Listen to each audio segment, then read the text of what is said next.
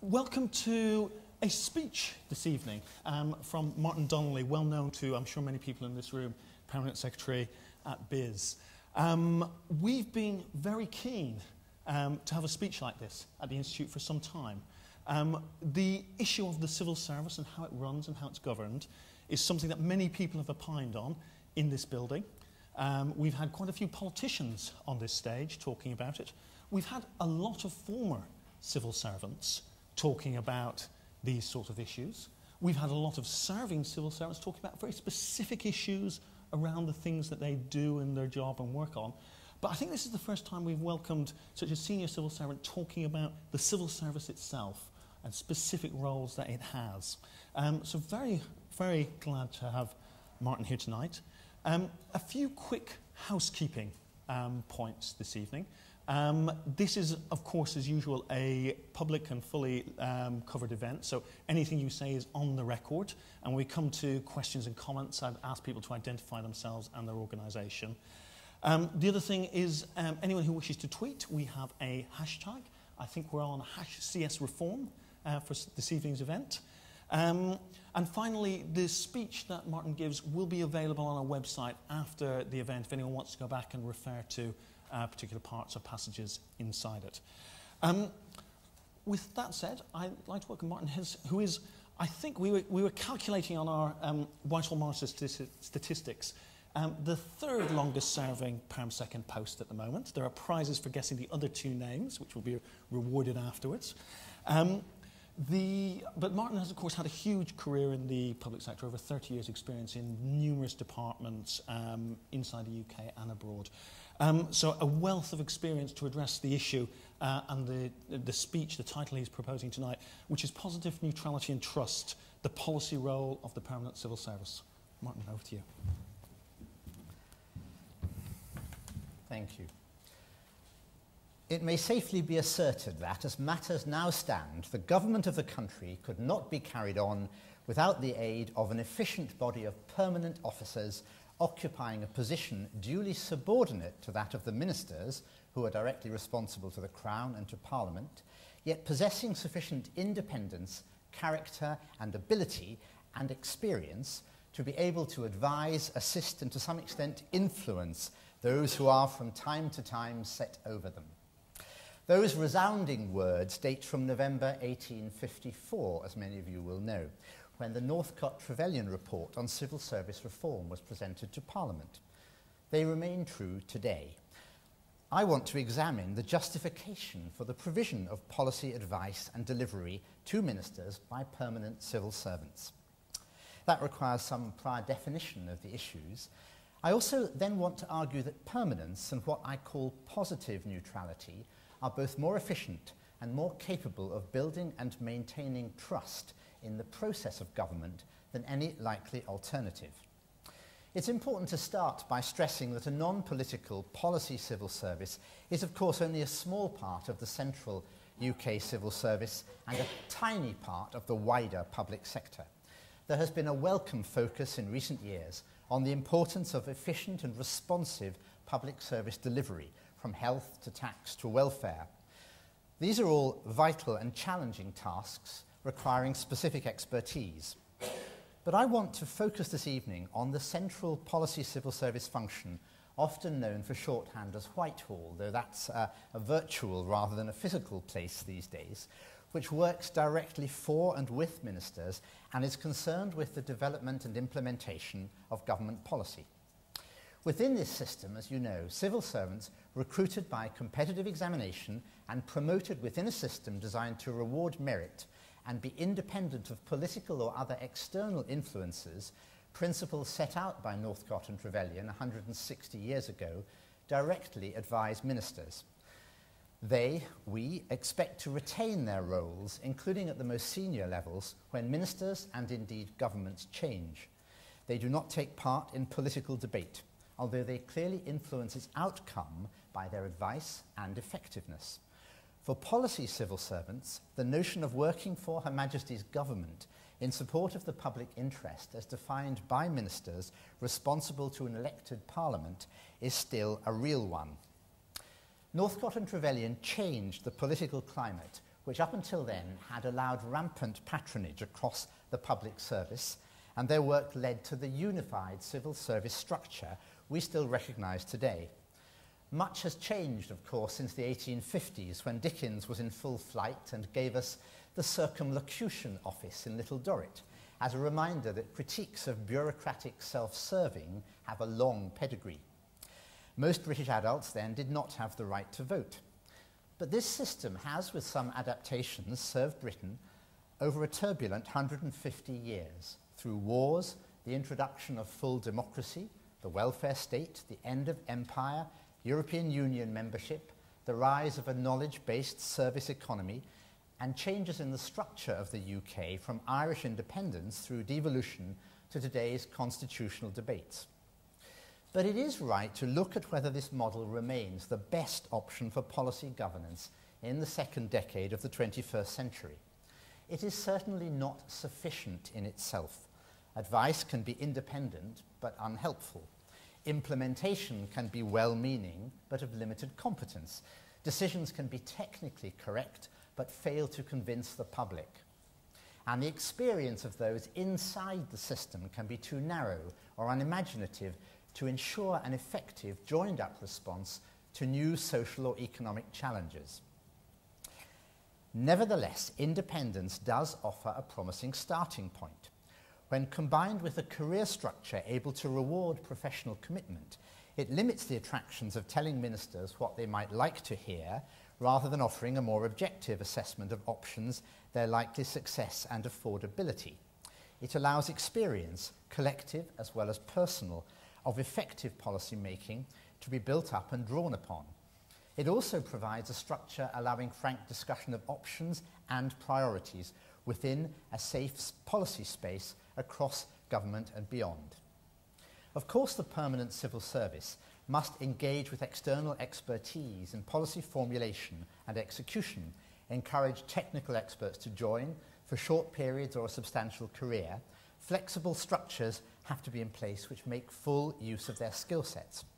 But all of this inside a structure where impartial advice and critical assessment of delivery options can ensure sufficient trust among ministers to take official advice seriously. And the wider public have to trust that the process of government is being carried out to their benefit. Trust cannot be assumed and has to be earned, both internally and externally.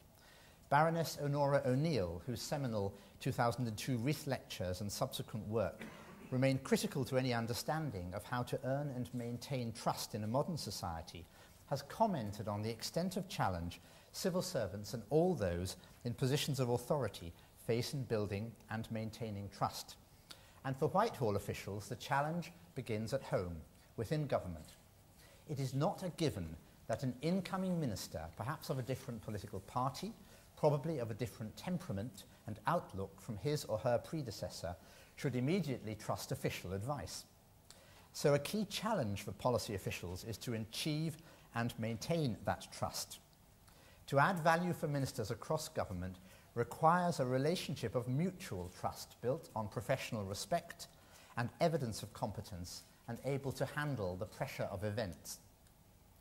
The risk to good policy advice can stem not only from some private agenda, but from the temptation to become too close to the wishes of a particular minister. Civil servants must be politically aware and politically sensitive.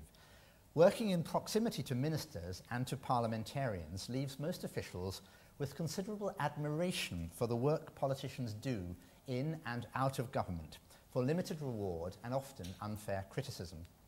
Their task has become harder as the media has become more pervasive, more immediate, and with less time or space to explain complex arguments.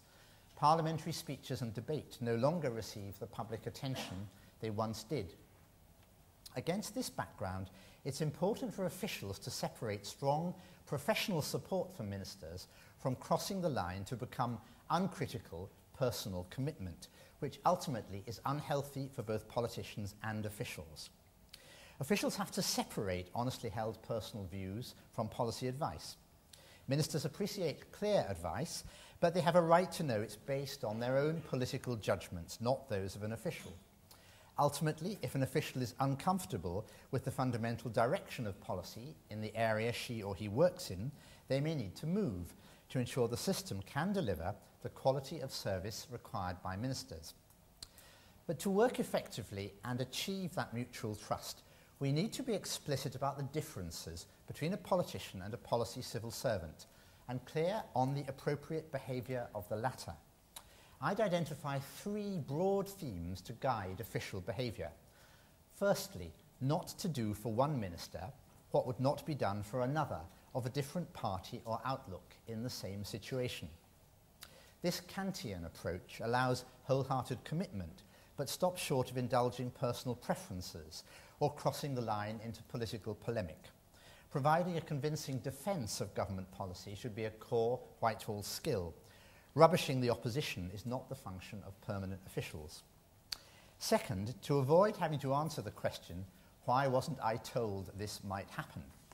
By erring on the side of disclosure to ministers of everything that might take place. This must include challenging optimism bias, without allowing that challenge to become an excuse for inaction. We know, for example, that the timescale of policy delivery is a key component of a successful policy and needs as much critical scrutiny as the policy itself.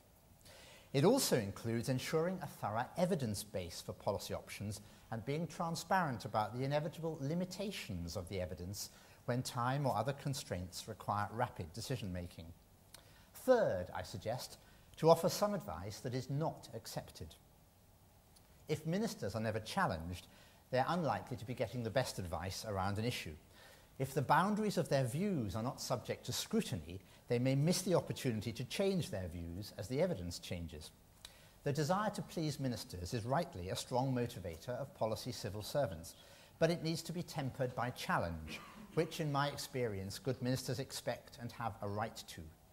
Ultimately, ministers have the last word, so mutual trust requires the ability to offer conflicting views in the confidence that it will not erode that trust. This also applies within official structures. It's not always easy for policy civil servants working within a hierarchy to offer different or even opposing views to ministers where the same facts lead to different judgments. But it's part of our professionalism to ensure that rigorous analysis of evidence and judgments about likely outcomes do not level down diversity of opinion. And culturally, ministers can be more at home with internal disagreements than policy civil servants. Ensuring a genuine fair hearing for different options is a key role for senior civil servants in their quality control of advice to ministers. But I'd underline that any policy challenge must be within the framework of the government's overall political direction and provided with political sensitivity. And after decisions are made, they need to be implemented with professionalism, rigour, and as much pace as is consistent with effective delivery. The gap between the press release and the policy impact on the ground is inevitably longer than would be politically ideal. A policy civil servant may need to draw on achieved trust levels to argue for slower, safer delivery on occasion, despite its frustrations. Equally, the challenge to deliver more, faster, with less resource must also be accepted and worked on professionally. So what then are the differences between officials and ministers? Well, obviously, ministers have democratic legitimacy in their own right, and officials do not. They can expect their work to be taken seriously, but ministers must have that last word. Officials are there to support them within the law and respecting financial proprieties laid down by Parliament. Those who are not comfortable with this reality do not have a place as permanent policy civil servants, nor should wider society expect officials to be a brake on the delivery of contentious political decisions supported by the democratic process. Second, politicians generally have a different, shorter time horizon. So there is a tension between the optimum time needed to prepare or revise a policy and the political need to announce and implement it, which has to be recognised. To caricature, politicians want what Churchill called action this day. Officials welcome more time to weigh the evidence and assess delivery options. Both are valid starting points. The value added comes in how they are brought together. Mutual trust between ministers and officials, accepting the legitimacy of these different approaches, makes it easier to find the best available outcome. recognising the political constraints that exist as well as the dangers that go with too rapid decision-making. To risk a further caricature, officials are trained to see complexity and understand ambiguity. Policy delivery is difficult, with costs, downsides and uncertainties, and often with wider consequences elsewhere in government. Without political leadership and explicit willingness to take risks, not many decisions could be taken. The opposite caricature is a desire to take immediate decisions and announce them without having thought through all the consequences, resource constraints and the scale of risks, particularly in medium-term projects. Or to assume that these stubborn facts can be overcome through greater zeal and Leninist commitment by those within the system. In fact, both ministers and officials share a strong interest and desire to get things right first time, to communicate policy clearly, to explain the constraints of real-world delivery, and to get stakeholders on board. Policies often need improvement as they're being implemented. External circumstances change with implications even for successful policies. Resources can become more constrained so that further hard choices have to be made, and things go wrong unexpectedly. Policy success needs to be judged against the evidence available at the time decisions are made, and that in turn requires transparency and mutual support between officials and ministers. If that trust exists, the next step can be taken to justify a safe policy space for discussion within ministries and across government.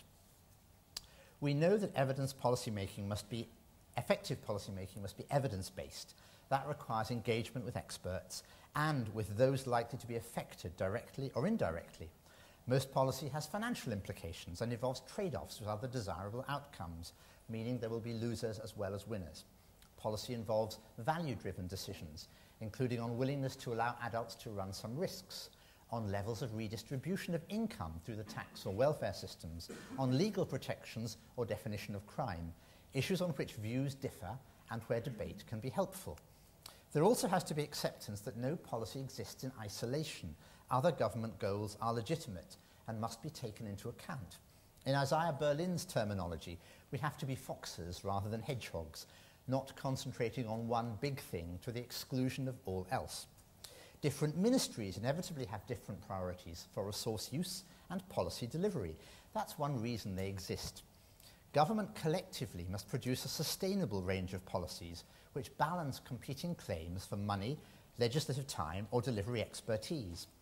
So policy officials must ensure that discussions or even arguments about policy trade-offs take place across government on the basis of shared evidence and analysis within a structure that allows for private discussion to determine priorities, which are then accepted and implemented. Northcott and Trevelyan were perceptive in identifying that this type of conflict resolution requires a united cadre of officials with mutual trust and a shared organisational structure. One key criterion for assessing policy officials is how they manage policy divergences between departments, working with the coordinating role of the Cabinet Office, and ultimately support Cabinet decisions engaging collective ministerial responsibility. Preemptive publicity about potential decisions can be used to bias those decisions in favour of one or another group, can make evidence gathering more difficult in a highly politicised environment, or weaken the political position of a minister or part of government seeking to take a difficult but necessary decision as one element of a wider programme. So transparency within the system should not be equated with automatic public openness of the decision-making process. I argue that a private space for political debate within government is a necessary part of executive cohesion, which in turn ensures that government decisions are coherent across departments and over time and produces better outcomes. Clearly, the trust officials need to deliver their value during internal policy or resource debate must be matched by complete discretion about how these processes reach a political conclusion. That discretion should, in my view, extend to subsequent memoirs or public commentary and go beyond strict legal requirements. It applies both to domestic and diplomatic officials. It is, finally, an investment in maintaining the relationship of trust for future generations of officials and ministers. But that relationship cannot and should be a monopoly on policy advice. Political advisors have a key role which can't be played by civil servants. Officials are not chosen for their ability to give political advice, and unsurprisingly, the evidence is that they're not as good at it as politicians. Political advisors add value through additional challenge to official advice, including suggesting new approaches, and their own advice on the politics and presentation of a decision. In my experience, they do this well because ministers know the difference between good and bad political input, and they function as part of the wider unified civil service structure. The crucial specificity of the British system is that political or personal advisors are not a separate layer of administration. In France or other countries with a cabinet system, advice will go to the member of the minister's cabinet for approval and, if necessary, change before being sent to the minister, if indeed it is at all. Cabinet officials often have considerable decision-making powers in their own right. One implication of this system is that it requires many fewer junior ministers. Another is that interministerial coordination tends to function on two separate levels, political and official, leading to a higher risk of policy incoherence and conflict over resource decisions. The Whitehall model ensures that official advice is seen directly by ministers. Additional comments can be provided by special advisors and the minister's private office, but they do not change the advice itself. It is this direct access, together with career progression, which does not depend on ministerial patronage, which allows honest and occasionally unwelcome advice to be provided. It's up to officials to make use of this privilege wisely and for politicians to support it as the best available way to maximise their own real decision-making scope. A further consequence of the model is that policy officials have to work wholeheartedly for the government of the day. As I've said before, they should not be looked on as a brake on politically divisive policy, nor expected to brief those outside government about policy disagreements or alternatives. If voters don't like policy outcomes, the answer lies in the ballot box, not in expecting permanent officials to take on a political role, however unpopular a government may become at some point in its mandate. This approach has implications for opposition politicians and again raises the issue of mutual trust between the different political and official cultures.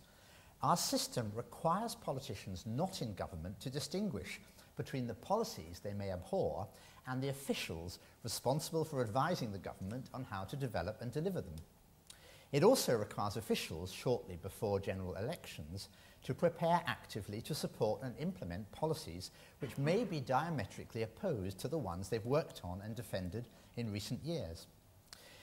In my experience, policy officials achieve this partly by developing a professional culture of political detachment and occasionally ironic humour, recognising that elections do not change external reality, but also by enjoying the intellectual challenge of taking a new approach to issues. Personal familiarity between senior officials and politicians across the Westminster spectrum also helps to increase understanding of complementary roles. Achieving full mutual trust between officials and ministers must always be work in progress. And I think there is a case for some more joint training and team building between the political and official leaderships of departments, and perhaps between permanent secretaries and the cabinet as a whole. But assuming that trust is substantially achieved, it's still only part of the solution. How do we convince a sceptical wider world, as well as commentators, business, the third sector and individual citizens, that Whitehall really is good for them, or at least better than any plausible alternative model?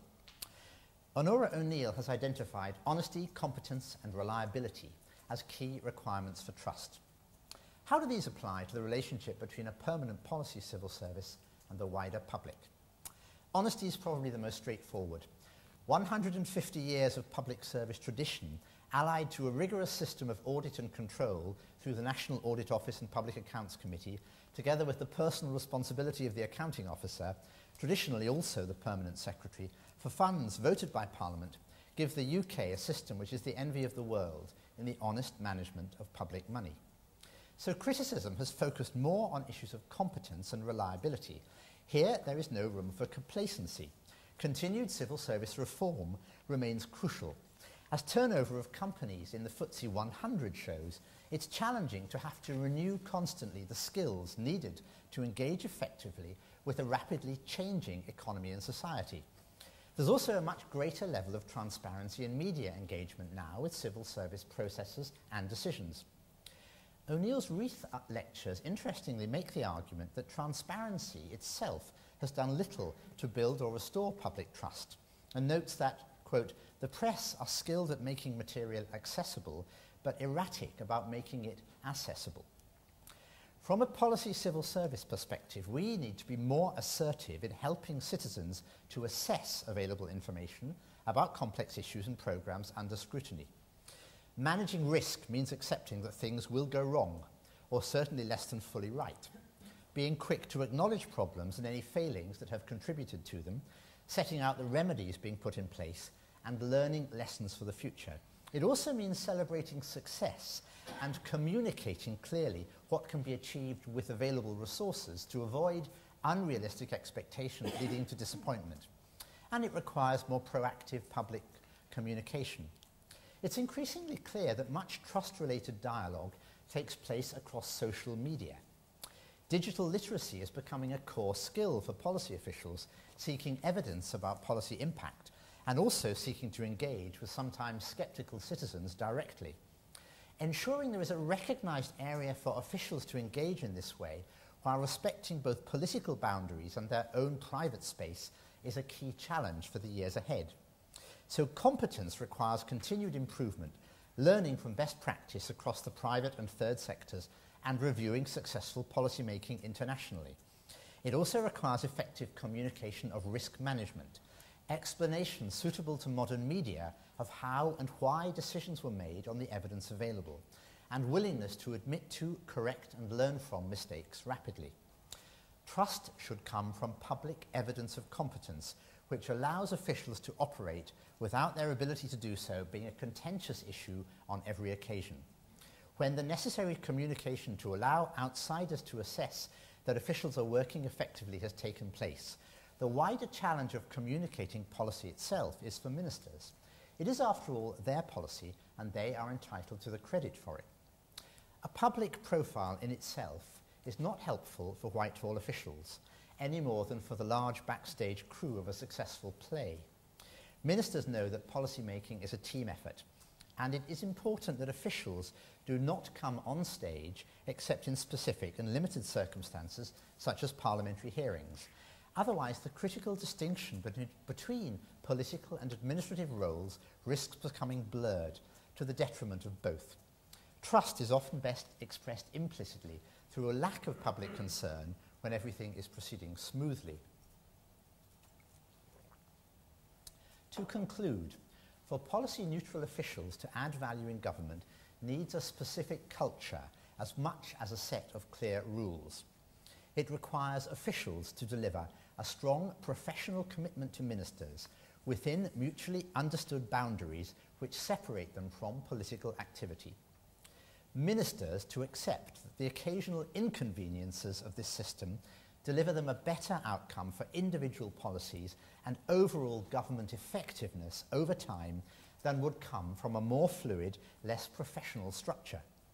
Both to work together to deliver the best outcomes available in the political space and wider society to trust that it's getting a good deal. I believe that the British system is worth the effort to adapt and improve while keeping the basic distinction between ministers and officials simply because it offers most potential for good policy making and delivery. To maintain it, though, we need to be assertive in explaining why this is so. The above thoughts are my personal contribution to that debate. Thank you.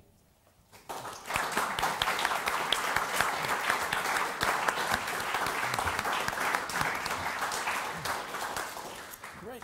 Thank you, Martin. And before, while people digest that very, very rich canvas that's been spread before us, I thought I'd start with just a few questions and bits for discussion. I think you raised at the start, you said, looking at the model that we've seen for 150 years, is this the right model for now? And I think I can conclude that your answer was broadly yes to that question. One or two sort of things in that before I come back to that yes. I think within that, there was a real emphasis on the competence and professionalism of civil servants themselves. And you've provided a few guiding pointers inside the speech itself. I suppose the question I've got is, when it comes to understanding the quality of policy making that officials are engaged in, how do we help officials themselves understand what a professional approach in a given situation is? And is this as a merit-based system? How can they be clear that the people who are assessing them on their performance have the same understanding of what a professional response is, so that the system works in that way? I think practical things that help civil servants in those very tricky situations that you alluded to in your speech. That's a very good and challenging question. I'll try and be brief, because I hope in discussion colleagues, including those who've worked in Whitehall or either now or before, will add their own insights on this. It is true that the Whitehall culture has been and still is quite implicit. So, if you like, there is something which is passed on through the system of what would have been called by the Victorians competitive examination, what we might call a promotion by merit, but very rigorous assessment, and by ensuring that as people progress into leadership roles, they're getting those roles for having demonstrated the qualities needed to deliver effective policy making. I believe that we've got more explicit about that, and we've recognised perhaps more explicitly the importance of effective delivery and the skills that go with that, and its link into to policy. So I would say it was a key function of the civil service permanent leadership to pass on the torch, might be putting it in slightly too romantic language, but to continue to maintain a culture which is recognised by those dealing with it as essentially meritocratic, as objective as it is possible to be, and based around some objective challenge internally and externally, while constantly seeking to improve. And I think it's the job of the senior leadership of the civil service, particularly, but not just permanent secretaries, to ensure that takes place inside departments and across the civil service. Excellent. And just two more sort of quick observations before we throw it open to comments and questions from the floor. Just on the answer yes to the basic question, there seemed to be an assumption, and indeed explicitly you were saying, a private space is really necessary for this system to work and drive quality. Now, in other parts of the public sector, we actually have slightly different assumptions. So local authorities' policy advice would be to the council rather than necessarily to the leadership, and publicly so. And if you're thinking about quality, surely having to defend your policy advice in public as to why this was the best possible advice could arguably be a system that would drive quality in our system. I suppose what is it about that attachment to the closed system of Whitehall do you think is really the key thing that makes it better than those other alternatives that we might think about? Well, I would respectfully question your closed system of Whitehall. It doesn't feel very closed from inside. We put huge amounts of information out there, and we work within the FOI system and so on. The point that I was trying to make, and I appreciate that it may not be an entirely popular one, is that there is a need inside government for a private space for decision making, because essentially much of government is about the management of conflict. There's never enough resource to go around. There's never enough parliamentary time. There's never enough policy expertise. And ministers are coming from different positions, and ministers are politicians. Now, handling all of that requires policy civil servants in many, though not all situations, to be aware of some of the political dynamics, as well as, if you like, some of the wider, more technical criteria, and pull those together, which is why I talked a bit about the political space we're working in. To give honest advice to a minister can involve giving an opinion on some of those issues, or where some other department may be coming from. That's a perfectly legitimate function, but if you try to do it under the glare of publicity, it's not going to work, or certainly not work as well. It's also the case that people have been known to use the media to emphasize a particular point of view in order to make the likelihood of a decision greater, if I can put it that way. And that may just not be the best way to reach the best available decision. So I would defend the importance of a private space without saying Whitehall should be closed. Of course it shouldn't. But there are times, and the complexity of central government is such that you do need to be able to do some of this in a way which is protected from immediate public scrutiny. Excellent. And final sort of thought on this, just in the sort of challenge at the opening part of this. We have a system, you talked about the policy of civil service quite deliberately, I think, but we also have become recognising much more the implementation side of policy over the last 20, 30 years, at the very least. I was just wondering, is the system of governance that really grew up for policy decision-making, where the minister is the decision-maker, the same system of governance that is good for implementation of that policy, where usually the minister doesn't actually possess the skills and is in no way really the decision-maker, probably more in an oversight role. So I suppose some of the changes, I wasn't quite sure, some of the changes that we've had and people are discussing about senior responsible officers reporting to Parliament and things like that, where would you sort of be on that? Is that helpful to the system, or is that something that doesn't quite gel with the way it works best? I think I would separate the issue of parliamentary scrutiny, which we've always had, which we've expanded, and I think broadly successfully, and we might choose to expand again, from wider issues of who is responsible for what. And I think I would just pose two questions in this area, and you're right, it's a complex one, but it seems to me that the importance of policy ultimately depends upon its implementation. The distinction is sometimes made a bit more glibly than it seems to me it should be. And ministers are responsible for that because it's important. And therefore, it's really about the wider quality of political debate. Nobody thinks that any Home Secretary is personally responsible for the fact that a crime has been committed, even though none of us want any crimes to be committed, and so on. There are some other areas where perhaps the level of public expectation of personal responsibility is unrealistic. So I think explaining what we can and can't do within the constraints becomes very important. But I would argue the current system gives us a clarity of ultimate responsibility without taking away from the responsibility of those involved in the implementation process, and Parliament certainly has an important role there. I think if you move away from that, it gets very complicated very quickly, and it's not clear you end up in a better space. Excellent, thank you, Martin. Right, I'll throw it open now to people for questions, comments, thoughts that people have on what we've heard so far. Who wants to kick us off? Lady at the front here. There's a microphone coming, yes. If you could just say who you are as well. My name is Winnie Agbonlahor. I'm a reporter at Civil Service World.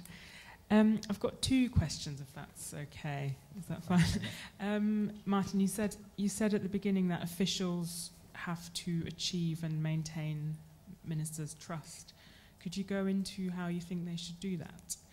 And my second question would be, you said a lot of things that, in your view, should happen and must happen. And I wondered whether there were particular things that you feel aren't happening at the moment, and if you could go into detail into which ones they are.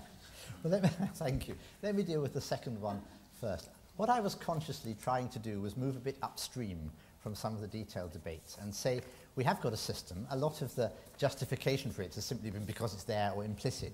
Let me set out a bit more explicitly why this system is worth having. And I'm conscious that ultimately, you know, like any other service business is a metaphor you have to use with care, but let me try. Like any other service, if we're not delivering to the level expected by democratically elected politicians, then, you know, something else will be put in its place. And that's a good challenge for us to have. And it feeds into your first issue. It seems to me we ultimately maintain trust by doing the job well. But that means explaining and making sure that ministers understand and want to buy into what that job is, what it isn't, and making sure that they understand why we are equipped to do it.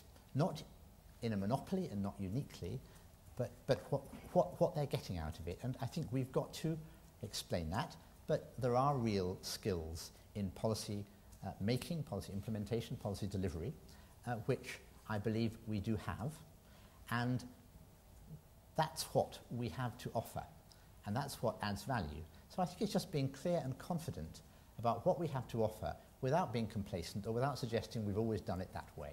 And as the digital example shows, there's a huge amount of change which we have to do. The reform programme we've got is another very good example of that. But all of that's entirely consistent with these underlying principles of what we as permanent officials are trying to do and what we're not doing by not crossing the political line.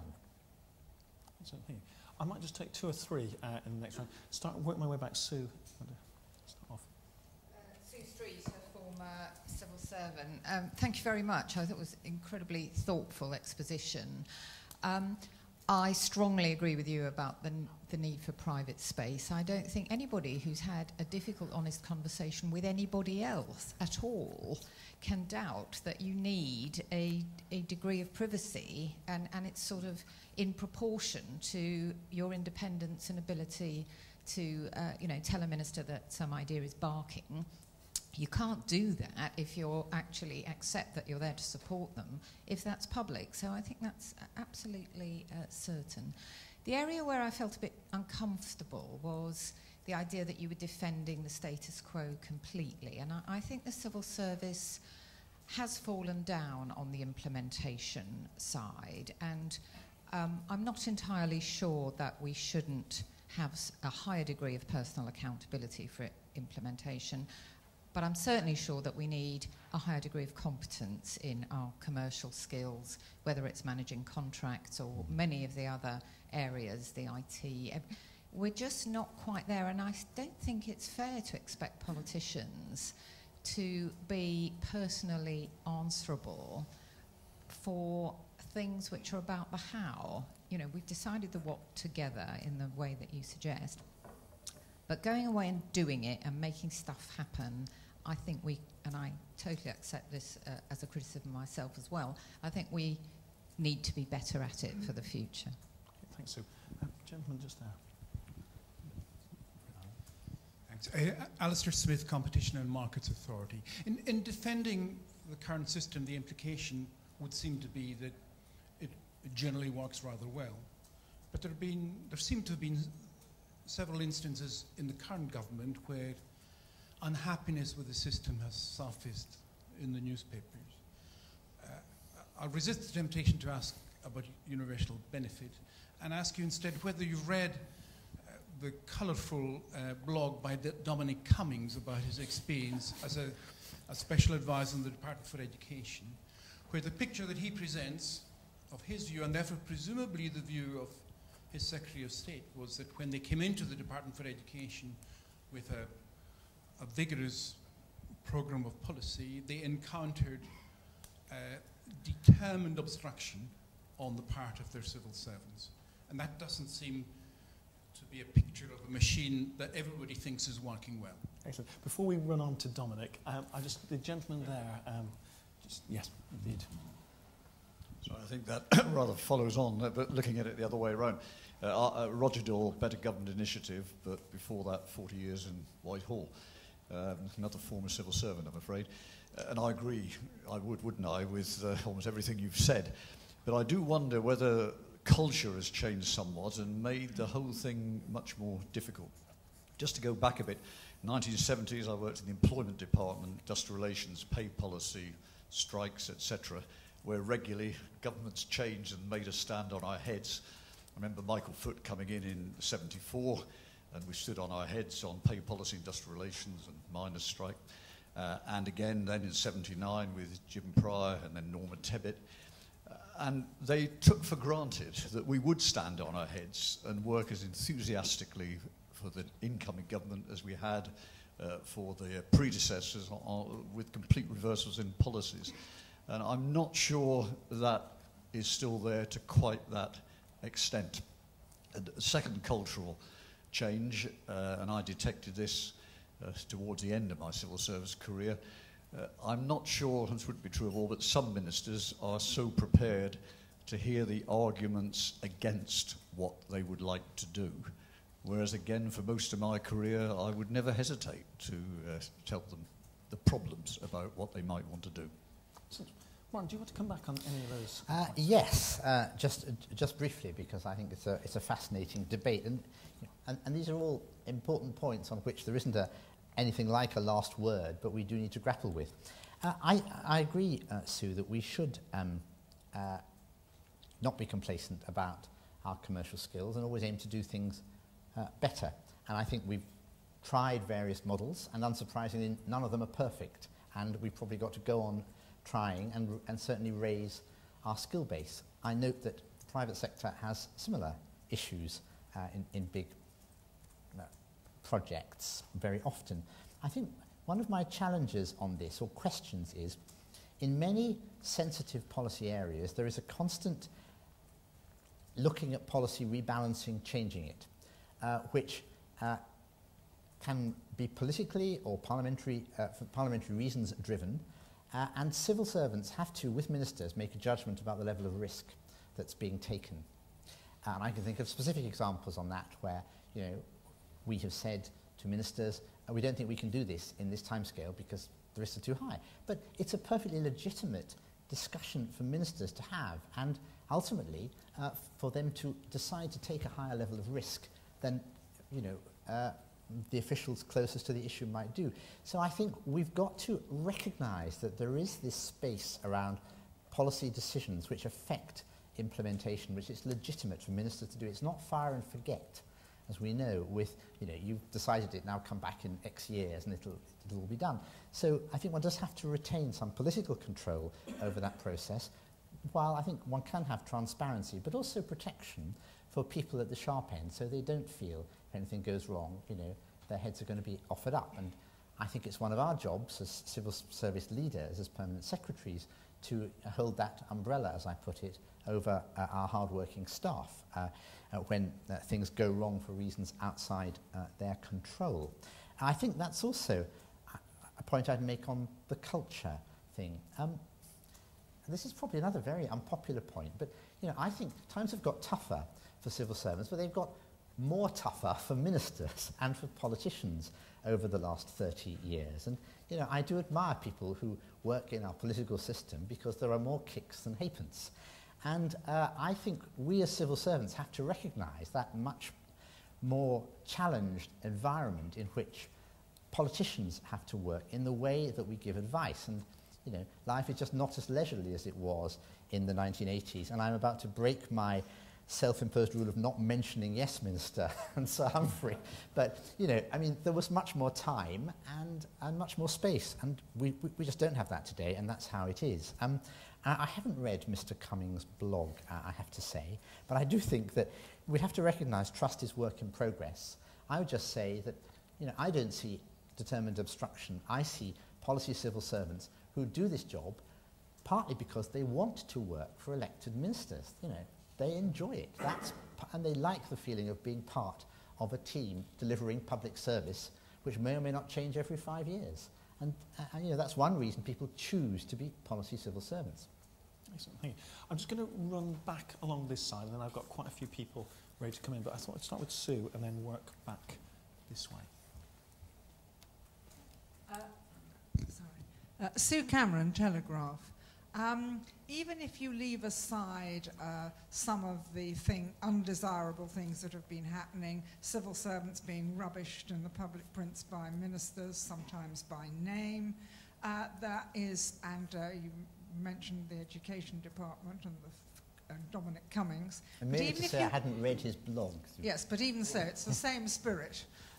Isn't the real problem now for you, however desirable sticking to Northcote Trevelyan might be, that there is a real move among quite a few politicians, both in the Tory party and in the Labour Party, who want to revert to what you described as rampant patronage?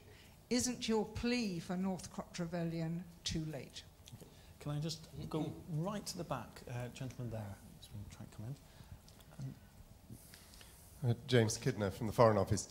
Fascinating talk, and thank you very much.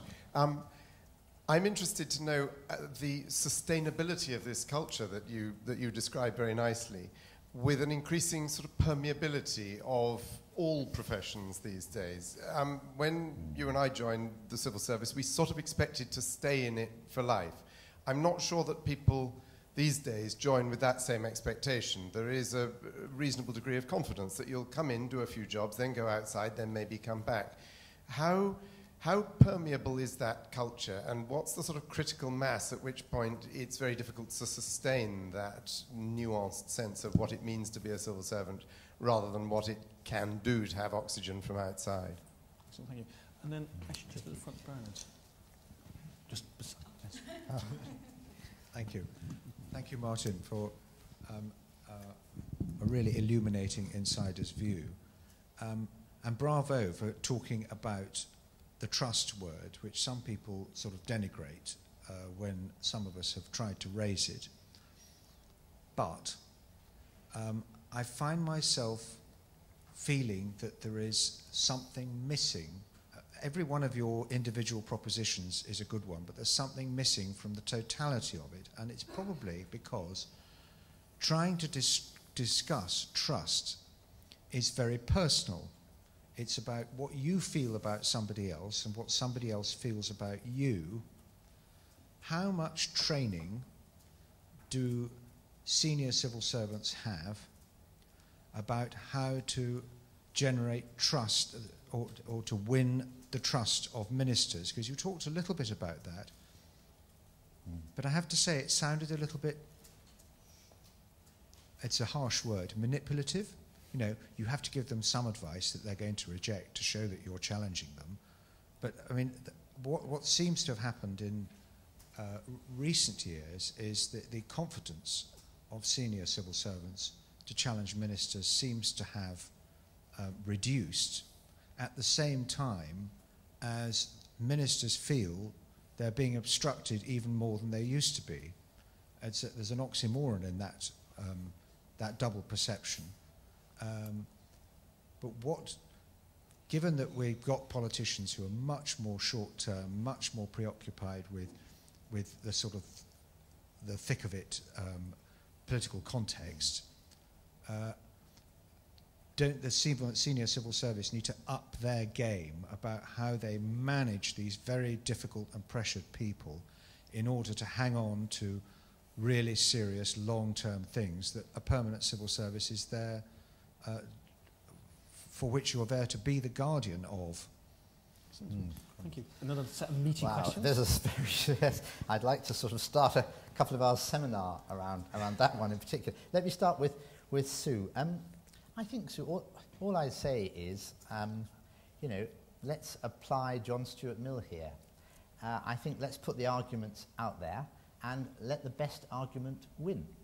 And all I'm trying to do is offer one perception. I'd only say that just because it comes from a serving civil servant of more than 3 decades standing doesn't mean it's necessarily wrong. I totally accept I come from a particular angle, but I just want you and others to consider the arguments for yourselves. And that's all we can do, but on the whole, it's a better system than anything else. The permeability of culture point is another extremely difficult one. I don't know the answer to that. I do know that like any other successful organisation I've seen across public sectors, abroad, I deal with many businesses now, to be successful they must have their own culture related to what they are doing. And that's true within departments inside the civil service, as we all know, as much as, you know, the basic principles. Civil service is not a vanilla-flavoured whole, nor should it be, and it becomes even more true when you get out into agencies, CMA, Ofcom regulators, and so on. People need different cultures, but it's got to be built on, I think, the same base plate. I also think there probably is a point where if you've moved too many people too quickly, you lose that. I don't think we are near that. I also think it's important to emphasise the other way round. On my executive board, we have people with experience from private sector law, from business, and so on, from running universities.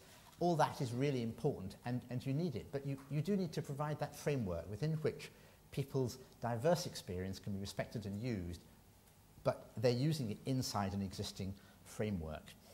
On the trust point, one image that came to mind, which is a bit dangerous, but I'll use it anyway, is we don't need to be ministers' best friends, and we don't need to like each other. If I go and see my GP, you know, I may not want to go to the pub with him for a drink, but I expect to trust his expertise in what he's doing. I wouldn't necessarily, you know, take his advice on the 230 at Kempton Park. And I think Honora O'Neill is getting at some of that. It's a relationship whereby we are trusted to deliver certain things, including challenging policy advice, which was more to help ministers, by the way, decide that they definitely disagreed with that and to find their own boundaries than to show that we were sort of macho when it comes to advice. I think, though, I would strongly agree with your point, and it's something I think we, serving civil servants, and recent civil servants, become more aware of as we become more senior. There is a relational element, and there is an element of emotional intelligence which you need to be an effective leader in the civil service, and actually I think in almost any organisation nowadays, and we need it with ministers. And ultimately, if that relationship totally breaks down, then the civil service has a very big problem, and you have to look at what you're going to do about it. But I think within that, there's no reason why ministers shouldn't like some officials more than others, knowing that that has nothing to do with how good the advice is or whether they're going to be promoted or not. So I think I would say that by pursuing the Honora O'Neill agenda of showing we're competent and reliable in the areas that we're working in, that is the best way to get the trust of ministers and not expect it to turn into the relationship that I had, for example, when I spent 4 years in a cabinet as a personal advisor. I knew that that was a different relationship than the one that I have now with ministers, but the current one is no less professional. Excellent. I've got a set of people at the back, but I'm going to come just to reassure you, I've got you all clocked for that in a second, but there's just 2 or 3 people at the front who I still need to come to first. Alan. Thanks very much. Alan Budd, former Second Permanent Secretary. I don't think I've ever said that in my life before, but I enjoyed that very, very much indeed, and thanks very much, Martin. When you were describing the civil service, the impression I got of it was almost as a priestly cult, that here are people who know how you should behave, and there's a wonderful tradition of how you should behave, and you described it absolutely wonderfully. And it also follows from that the best judge of a civil servant is another civil servant, that because they know them when they see them. And you touched a bit, and it's also Sue's question, I think, is related to this, on the whole question of promotion. That then the question does arise: what part does the civil service play in that, and what part do ministers play in that? Now, if all ministers could give your speech, then there's no problem. But if they couldn't give your speech, then there is a problem. And this is where we have seen tensions recently, and I'd be very interested to hear how you see that and what you think the solution is. That's right. Before you come back on that, Rob. Rob Whiteman, Chief Executive of the Chartered Institute of Public Finance and Accountancy, CIPFA, and I'm a former local authority Chief Executive as well as a senior civil servant. I must say, Martin, as a former Chief Executive of UK Border Agency, I like the bit where you said officials shouldn't be in the public eye. I thought that was great. Is there perhaps a very deft thing that you did in that 90% of what you said was about the independence of policy advice and the role for a safe space? But then towards the end, you sort of lumped that in with automatically, therefore, being the accounting officer and reporting the money and also being the person that manages the department. And if you lump all those things in together, is there a risk that actually you're creating quite bad governance? I can't think of an example in the public or the private sector where the person giving the advice is also the person who runs the organisation, is also the person that formally reports the accounts. And by maintaining the status quo, is the space that you speak of maybe a little bit too safe? And compared to some other systems, like, I don't know, the much lauded New Zealand system or the others that we all quote, of course there's a role for independence and a safe space, but the financial implications or the risks of a proposal are independently scored and made more public, or the implementation and the management risks of proposals are again more public at inception to stop bad decisions being made. and that maybe what you're doing in maintaining the status quo is that actually, do you know what, the system is changing, but it's going to change by stealth rather than design, and we end up in a system where if things go well, well done to the minister, and if things go badly, it's because the civil service doesn't have the capability to deliver it. And we're not discussing whether the right decision was made at inception and whether or not management risks or financial risks were transparent enough, because all of those roles are being carried out by one person in a way that actually is quite unique. Okay. And just one final one, just there.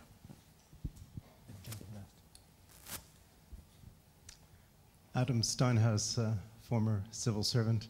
I'd like to follow up a couple of the preceding contributions by asking you quite directly, to what extent you think your policy colleagues share your definition of a specific Whitehall culture. I'm asking you that because, I mean, I was not a senior civil servant, but I had a lot of contact with them in my day, and I'm thinking of recruitment. A lot of the people I came in contact with had been recruited from the private sector who did not necessarily share the same definition of, say, a common good, at least that I had, and also did not ever do any training. And it follows up directly the part of the question that you did not answer from Bernard Jenkins, because that training has disappeared. Okay. Thank you.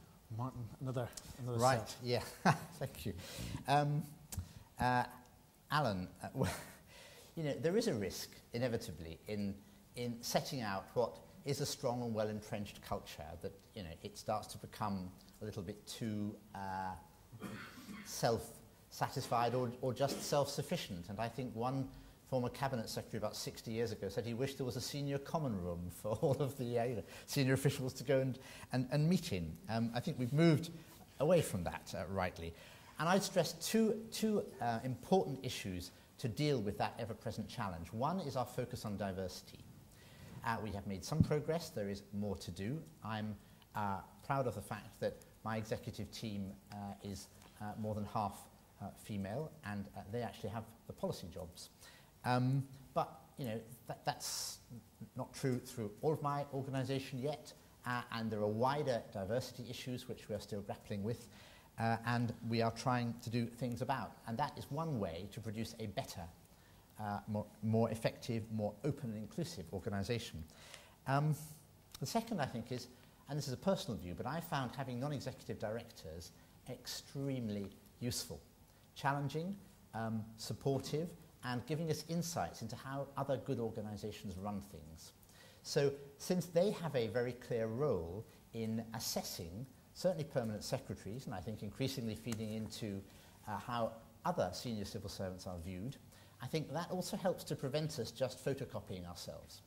I think it's very important, and I can see the effect that it's had. And it's also tapping on a fund of goodwill, which I hope we don't abuse, but which I think has really added significantly to our capability. On the sort of, Rob, lumping things together, sometimes I think I'd be very happy, you know, not to be a counting officer, or as the old joke goes, you know, as permanent secretary you're responsible for everything that goes wrong, and ministers are responsible for all the good bits. And there is rightly some truth in that. I think we have made some progress in being clearer with Parliament about large projects, about reporting and so on, and I think that is to the good. We've made a lot of progress inside government over a significant number of years now in things like gateways, actually checking where projects are, what's happened, learning lessons, and we've got a better culture to do that. Part of that culture does require people to feel safe, not in the sense they can do whatever they like, but in the sense that if they behave decently and professionally, they will be protected. And I would emphasise that, because I know it's an issue for people who find themselves in these exposed posts. And I would say there was a lot of legitimate exposure to Parliament in various ways around these. I just separate that from a wider role, because I think once you move to a wider role, and I don't think either Australia or New Zealand colleagues I talked to would say that they've cracked this, you start raising questions about overall ministerial accountability or financial accountability.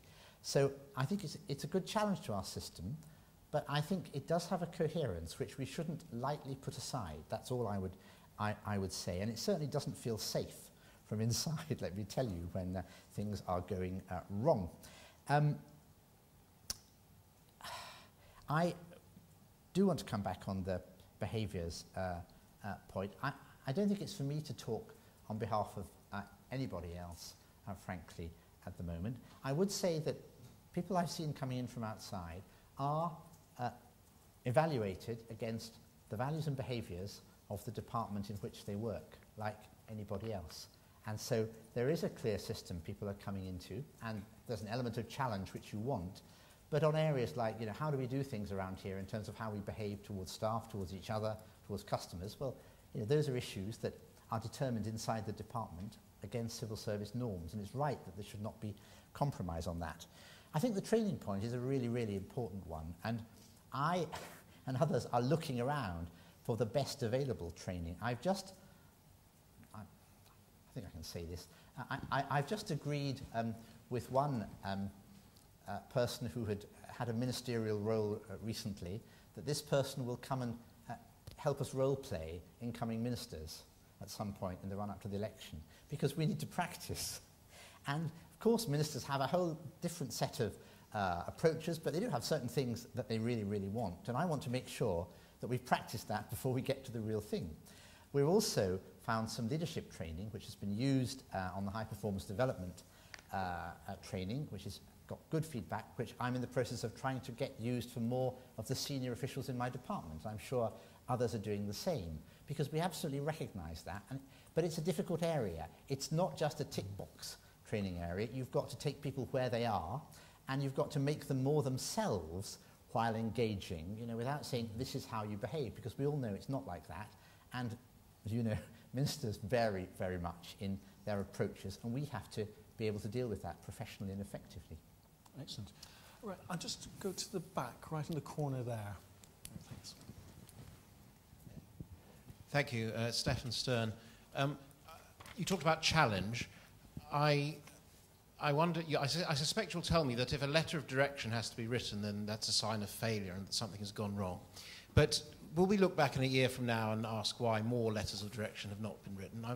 I'm happy to be corrected. I'm not sure very many have been written at all since May 2010. I think there's none since May 2010. I might be corrected on that.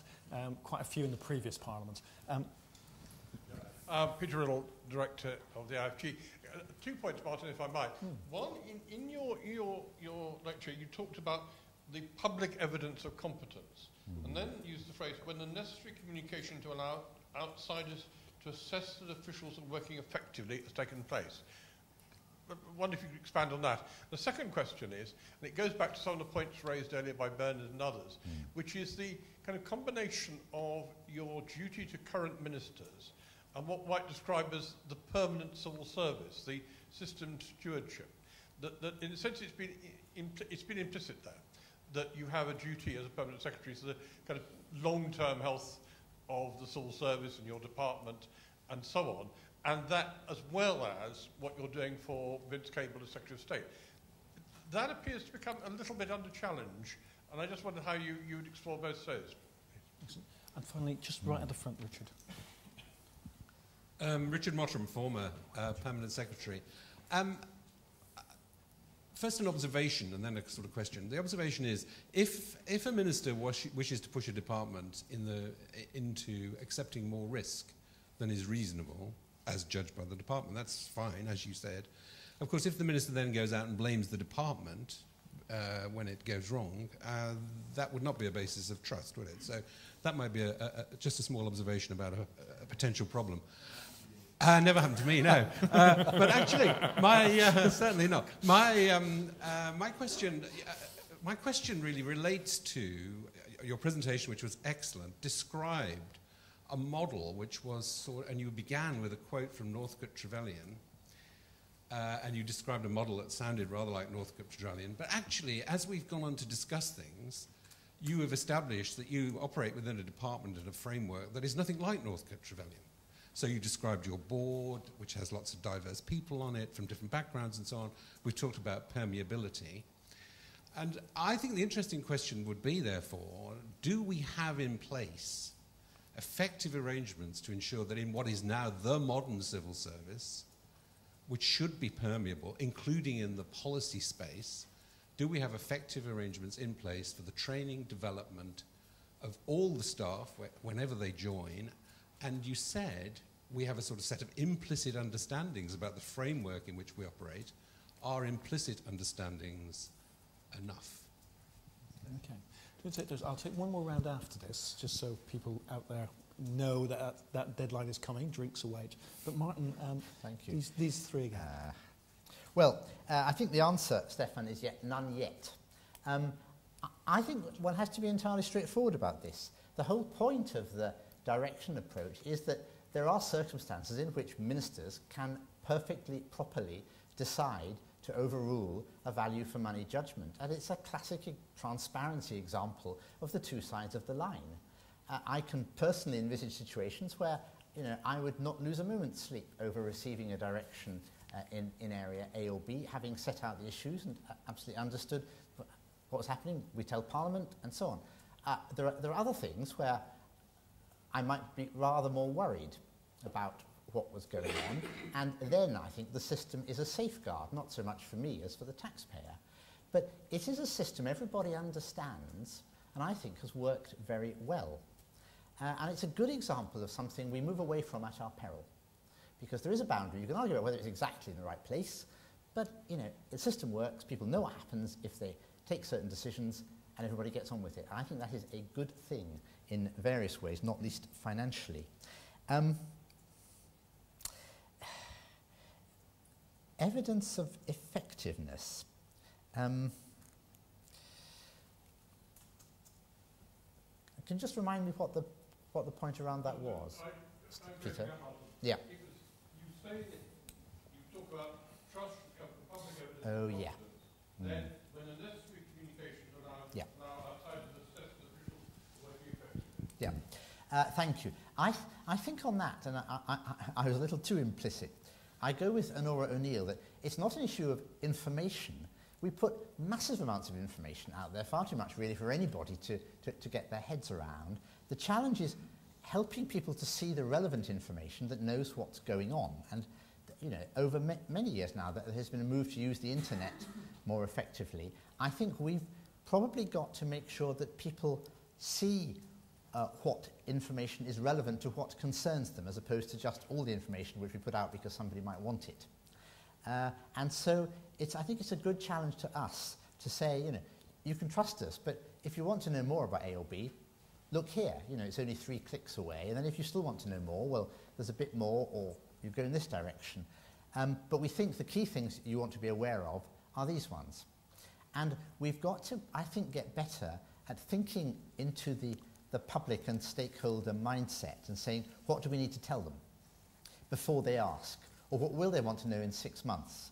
And something that we're not very concerned about might concern them a lot. Well, how do we know? Well, why don't we ask some people before we start what they're going to want to know and do more of that? And I think that's an area, Richard, where we probably have moved quite a long way, but I would argue in the spirit of Northcote Trevelyan, for whom probably having policy civil servants who'd been to grammar schools rather than public schools was rather a big step, and so on. I mean, we have moved quite a long way. We won't go into women, or the fact that, in at least one department represented in this room, women still had to resign on marriage up until the 1970s. So I think there's more we have to do there, but I think it's consistent with the direction of travel. And I don't myself see an underlying difference between our wholehearted duty to current ministers and the long-term delivery of a system which is still there to support them in 5 or 10 or 15 years' time. It's a bit like in biz, we support sustainable growth. We're not really interested in a quick 6-month peak. And I think ministers buy that as well, because most ministers are optimists and expect to be ministers for quite a long time, and also because they are aware that what they are doing will have implications over the longer term, probably when they are no longer ministers. So I don't, you can obviously come up with short-term, long-term tensions, but I think it's part of the shared implicit, and maybe we need to make it more explicit, covenant understanding between politicians and officials that we do need to keep the show on the road in the medium term. We do need to invest in training, in skills, in flexibility, in IT, but also in an approach which recognises the world does not stop in 10 months' time or whatever.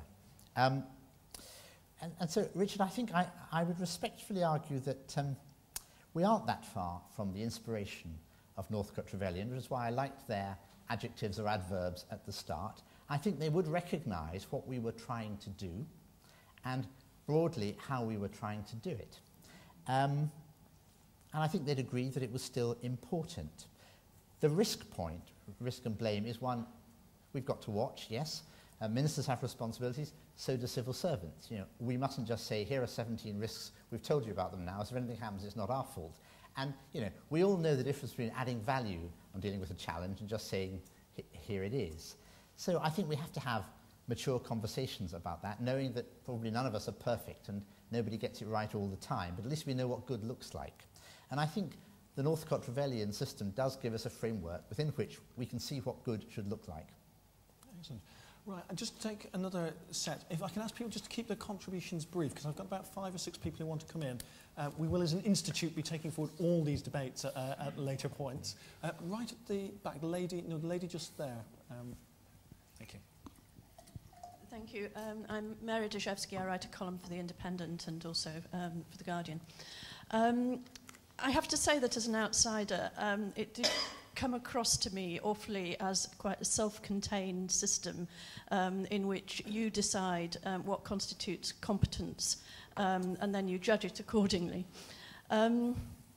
I also, I'm quite wary of any sentence that starts with the envy of the world in anything, including the management, the honest management of public money, because I think that is at least questionable.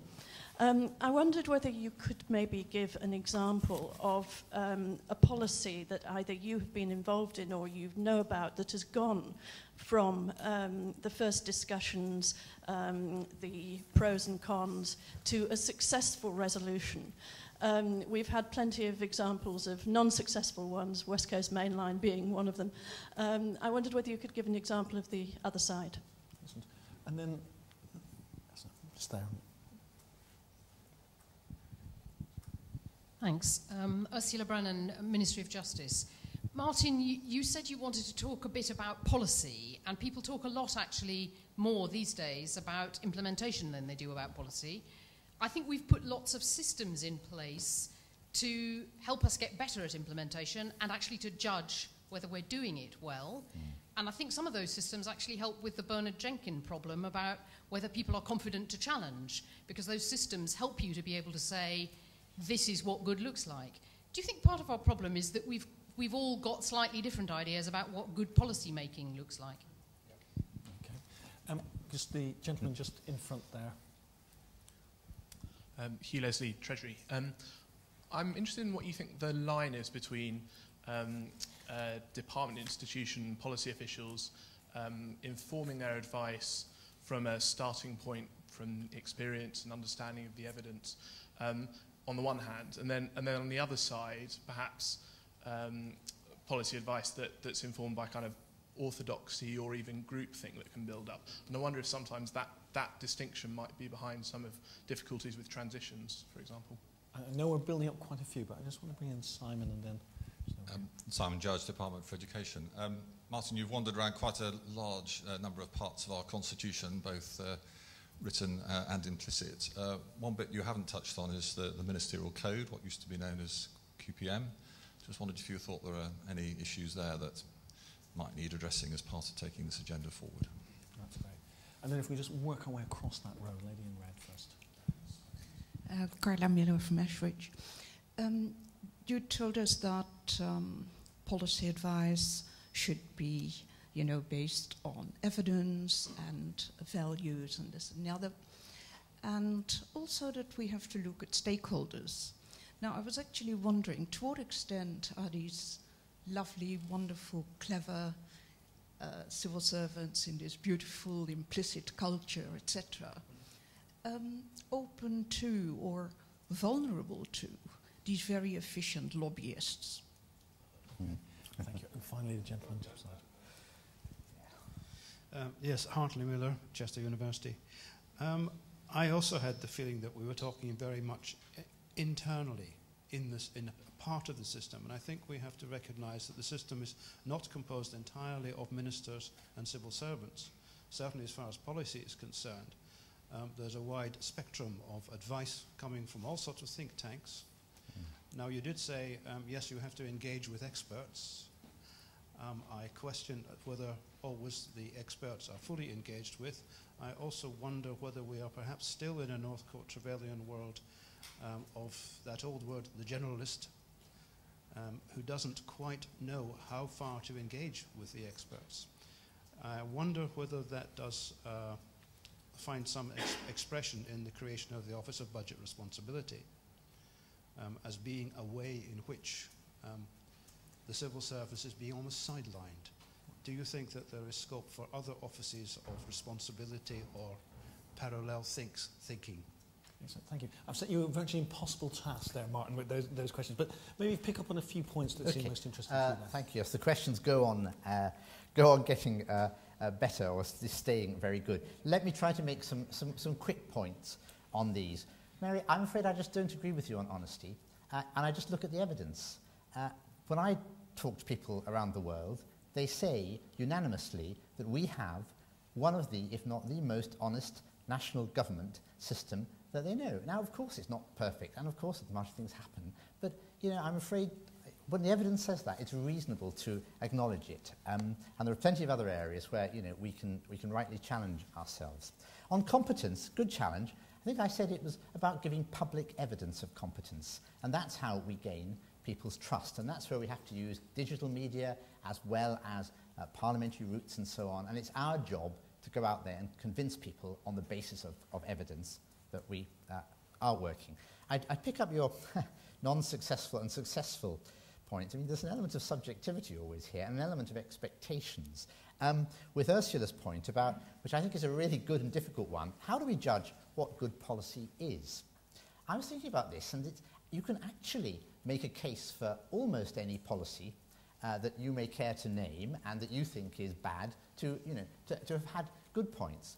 The one, and again, it's a purely personal point, if I look back over 25 years, I'm not convinced that the policy decision to separate the tracks and the trains when British Rail was privatised was necessarily was taking a risk with the evidence of 150 years of how people had run railways. But people have made a case that it produced transparency and so on. And there are always two sides to an argument. So I think we have to recognise that deciding what it's easy to say when you're making bad policy if you haven't looked at any evidence. You've written it on the back of a beer mat, you've announced it overnight, and all those things are likely to lead to less good policy making. But let's recognise that what good policy is a matter, and rightly so, for debate. And I think we can play our part in helping to make it better than it would otherwise have been, and perhaps that's where I would leave that. Evidence, yeah, Hugh, we've got to look at it. I think there is a risk of groupthink. In my experience, though, it comes from people saying too arbitrarily, ministers aren't interested in X, without checking whether they were. And it's my point that you could at least ask them, you could say, we think we're getting this wrong. We think that perhaps, there are issues around the cyclicality of tax revenues or whatever. And that does happen, but it must happen. And we probably need most of all in the run-up to elections, but at other times as well, to have people who will test us and say, you're all agreed on that, but hold on, here's policy making in country X, which goes in a different direction. Have you really thought of that? And I think we do need that. Think tanks, I think of us like celebrity chefs. When we are trying to be the caterers, you've got a basic budget and you've got to feed X hundred people every day on this, and someone comes along and says you could make this wonderful dish with all these expensive ingredients, and you could. And it's worth thinking about that. But, actually think tanks, I have to say, on one level, have it easy, because they're only looking at one particular, bit of the menu. And that's fine, but let's be aware that pulling it all together with the resource constraints that we have, is a key part of the policy civil servant's job, and somebody's got to do it, and it means difficult trade-offs, and we've got to make them, you know, as least difficult as we can. Stakeholders and lobbyists, absolutely. You know, I mean, we're not naive about this, and we shouldn't be. And there comes a point when a stakeholder does become a lobbyist, and that's another reason why I'd like people to think seriously about the importance of a private space, where you can take account of where people are coming from without necessarily having to tell them everything in the middle of what may be a negotiation. Sometimes a negotiation about resources, sometimes about policy outcomes. And I think we do engage with experts, but there is an expertise in public administration. And you both know that because you helped to teach and develop it. And I don't think the word generalist is a useful one, frankly. I think the job we do is a very professional one when it's done well, and our job is to do it well, or at least to do it better all the time. And I think the skills of being a public policy official today are ones which are actually valued by the market, but I think are also valued by society. Our job, though, is to deliver for elected ministers, and that's the beginning and the end of it. It's just, it's a different complementary job. Excellent. Thank you, Martin. Before we close, just one or two quick observations from me. I was going to say something and ask you something about how politicians could help you and indeed your PERMSEC colleagues do their jobs better. Quite interestingly, we track something called the Permanent Secretary Objectives. I think you've got 19 by our count, which is pretty short of the top one, which is 34. Now, when I talk to civil servants, they do tend to say that politicians put a lot into these sorts of things and want to see the Christmas tree approach. You've seen your own thing there. But I think it might be nice to actually see our politicians step up to the plate and say, if we want people to do serious jobs, we should give them serious objectives which they're capable of meeting that the rest of the world might recognise. The other observation I have on this, this event is just how much the diversity of views in the room, which I think goes straight to your heart of your point. There's no one view on these sort of things. This is an incredibly important debate, and many people in this room are part of that debate already. I think it's been incredibly helpful to have you come and set out from a serving civil servant's point of view how you feel the system is, reflecting on your experience. And I think we'll definitely be hoping to take forward this debate, using this as almost a kick-off to some of these issues. I'm very conscious that we could have had a session on most of the questions that were asked just in and of itself. So with that comment that there is plenty of time, starting over drinks outside, to take all these sort of issues forward, can I just thank you on behalf of the audience for an excellent speech and response.